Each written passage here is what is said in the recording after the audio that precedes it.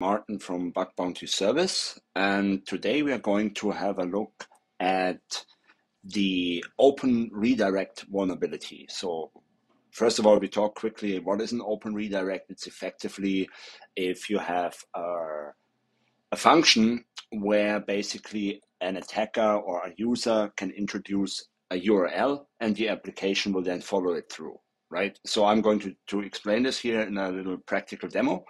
So we are logged into into a management system, and we see here on the right hand side we have like a securely sign out button, which basically is supposed to sign you out of your account. Okay, so I have Burp running in the background, and Burp is effectively proxying the request. So I hit the sign out button and I move over to Burp.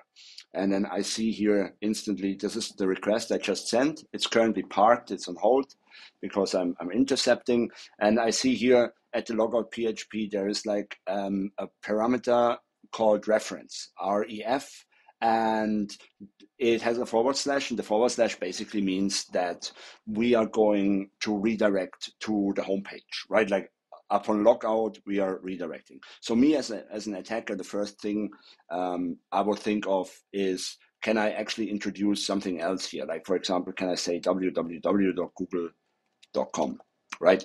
And then I forward this and see what happens next, and it failed, right? Like, so it redirects to the index.php, as you can see here. So I forward that as well, and then I turn my intercept off. I go back to the page, and you see it goes to index.php, but it didn't even find index.php. So my attempt failed, okay? But this is usually like an attacker or bug bounty hunter would not automatically give up based on that. So what we're going to do is we are looking for this request again here in the burp history, and which was this one. Okay, and we're going to send this to repeater so we can play with it a bit more. There's another bug in this specific application because normally now you would not be logged in anymore, because if the session management would be working properly, you would effectively be logged out. But there's another bug, and so the session is still valid if I replay this. But that's another bug, and we're not focused on that. But basically what I'm going to do is, okay, so you have seen already my first attempt for the open redirect failed. What I'm going to do is I'm going to send this to something called the intruder, because I want to try multiple payloads and to see how the application will behave. So I will just mark my payload position here in intruder, right? So you see this here with the paragraph signs, and that means I'm going to reiterating through this position in order to find hopefully a payload which is going to work. So then I go over to my payloads tab, and in here I have a couple of payloads, as you can see here, prepared. There's much more right out there, but those are typical common ones. So I'm using like evil.com, which is like a website, a test website out there, just to prove the point. Could put in google.com or whatever, right? So I'm copying those, I put them in here, and then I hit start the attack. And what it's doing now is effectively it's going to try every single payload once, right? And you can see this here, it's pretty quick. It was 14 payloads. And then I will need to go through this and see what actually happened and did it work. So you can see the first payload here, which was this one. Don't worry about the percentage signs. That's simply URL encoded. So before it sent it, it was URL encoding it. That's fine. It's still the same payload. And what I'm more interested in is the response, basically, right? So the first one failed already, right? So I can see this clearly here. It completely failed. Because it redirects to the index.php, right? So what about the second one?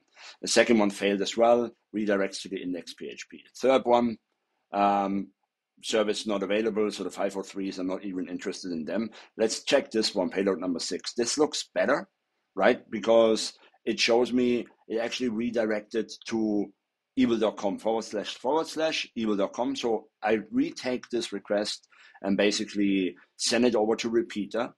And then in repeater, I will repeat that again, right? So I will basically launch this again, and I get my 302, and which is a temporary redirect. basically the 302 code stands for a temporary redirect, and then I follow the redirection, right? And so I do this, and you can see the next one is actually a get request to evil.com. So it successfully worked. I can render this over here, and you see like now I'm redirected to evil.com, right? What I also can do in Burp is there's a nice little feature, so I can right click the request and I can say show response in browser. And then effectively I can see this how it would look like in the browser actually. And then I just paste it in here and have it, give it a go, and then you can see it redirects to evil.com. So people ask, well, what kind of vulnerability is this, or how can this be useful? And is it dangerous actually? And yes, so on its own, a redirect has typically a low impact. So it's considered to be a low vulnerability, but it is often like chained with other vulnerability types. So another vulnerability type here could be, for example, that you are able to leak an access token or something like this. So if you consider an OAuth flow or something, you could effectively leak a token out to a server you control. That's when it gets a lot more dangerous.